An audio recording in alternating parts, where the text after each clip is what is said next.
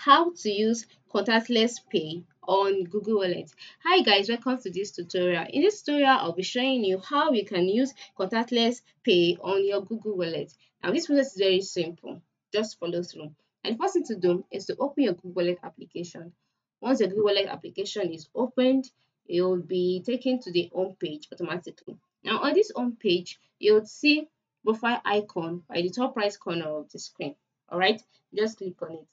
Now, before I go on, at this stage, I would like you to know that not all phones support you using a contactless pay. That is paying without using your contact, paying without using your card.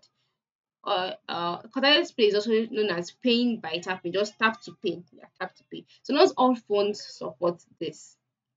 So in case you're trying to do this and then it does not work, that's because your phone does not support it. So once you click on your profile icon and this drop menu appears, you'll see a list of options such as your Google account, or let's say tap to pay setup.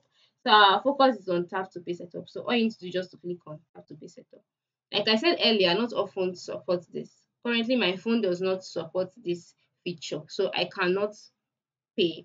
I cannot pay using I cannot use contactless payments. But for you, your phone should be able to support it. And then once you click on tap to pay set up, you will be asked to carry out some instructions. If it's to input your fingerprints and all of that. And once that is done, the tap to pay setup would be finished.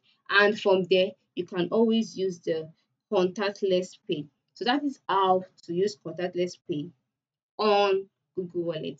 Thanks for watching.